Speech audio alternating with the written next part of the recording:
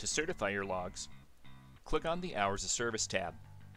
The resulting screen is your Hours of Service management screen.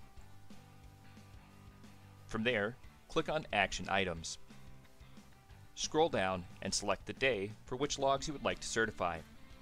Then, click on Certify Log, and at the bottom, confirm by clicking Certify Log again.